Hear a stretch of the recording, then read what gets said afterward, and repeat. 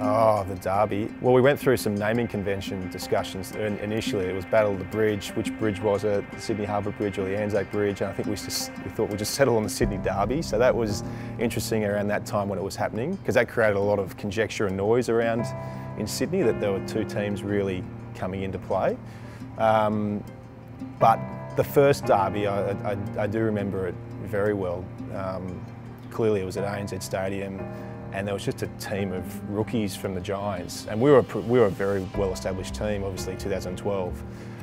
So we, clearly went out there to try and intimidate and bully and sort of show our authority. But what was really impressive from the Giants was that a lot of their kids, you could tell, would be really good players. They stood up to a lot of what we were giving out to them. So it was actually quite a close game. I think the margin was 60 or 70 points in the end, but it didn't kind of reflect on the toughness of that game. And that probably started something where I think all of us sort of took a bit of a look up and thought, okay, this is a team that's built for something. They've got some really good young kids, and I can definitely see success is on the horizon for them, and we've kind of seen that. But yeah, it was a great experience, great for Sydney too, that you get two genuine teams coming through and playing each other, and that was really important to the success of the Giants at that period, and important to the success of footy in Sydney too. It was probably manufactured early. We had to do that to try and get fans through the gates, and but as soon as you kind of crossed that white line, it wasn't manufactured. There was something there.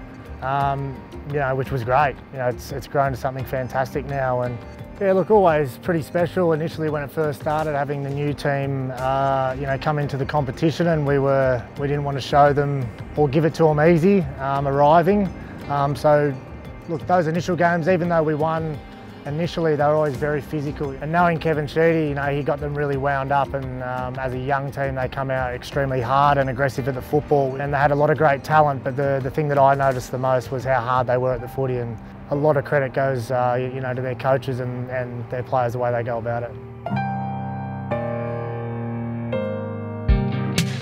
Yeah, I think it's critical that you have two successful and competitive clubs, and that's something that I know the club, when there was talk about a second Sydney team, it was like, okay, yes, we support that, but we'd been in Sydney for 30 years and we weren't about to give up a stranglehold of the work that we'd done, on the field, off the field, at schools, at clinics, junior clubs. It was critical that they set up well, and in credit to them, they did. They set up incredibly well. And I think if you look at the characters that are out there on the field, they're highly passionate, highly competitive. I've had plenty of run-ins with Toby Green, who's now the captain, and Callum Ward, and genuine dislike for them on the field. I didn't really know them off the field, but on the field they were competitors. And I think the first final that we played too, we lost the game, but it was at ANZ Stadium, and I remember running out into the crowd and onto the ground and not knowing what we were going to expect. I thought it would be predominantly Sydney, but there was a sea of orange there, and I'll never forget that. Just as a kid growing up in Sydney, you'd be lucky to get a decent crowd at ANZ just for the Swans. Yet now we've got two teams in Sydney, and it's split almost 50-50. Like that was a real moment, and one that we'll always look back on. Probably the final at Homebush. It was a massive crowd, I think 60 to 70,000, which was unbelievable for two Sydney teams to get that huge crowd in their first final, I think it was. And they got us that day, but the crowd, the energy was something amazing. And fortunately, we went on to play in a grand final that year. But to have two teams, going as hard as they can and playing really great footy was huge for the state of New South Wales. The Giants making the grand final, it's clearly going to bring more supporters to the table for them, commercially, members, what that relates to. But I think now you can see the Swans are now going through their own regeneration.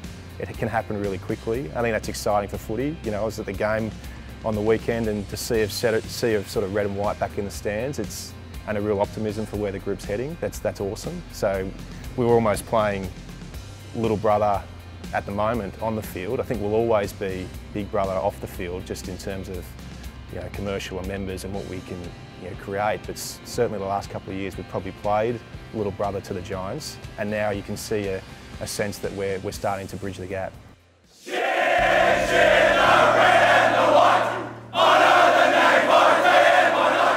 Oh, look, to me it's great. During the week you get to watch our players, see how they prepare and see how their upcoming opponents, of how they can beat them. What are their strengths or weaknesses, and then probably the thing I miss the most is when the boys run out and you walk out behind them for the warm up, and it'd be nice to be playing out here, but also rapt to be able to watch our players go about it and then go sit up in the box and watch a good game of footy. Clearly there's this wave at the moment of optimism with the Swans, and they're playing an incredible brand of footy. And the young kids that have come in have certainly brought some enthusiasm that I think we probably needed. Still incredibly well led. I look at our team and I think Joey, Parks and Ramps, although Ramps won't play, but I think we've got the leaders there that are showing them the way. They just look like they're enjoying their footy. That's the best part. They're having fun out there. The blueprint, the game plan, it's still fairly similar. I dare say they've tinkered with it a little bit, but they're just going out and playing on instinct with that in the back of their head. So I'm going to say a Swans win, but I think it'll be a really tight game. I'm looking forward to watching it.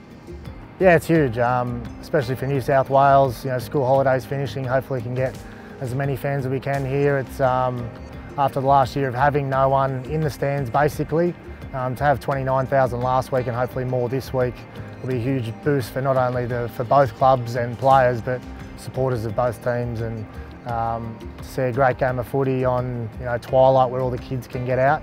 It's always a favourite time to play.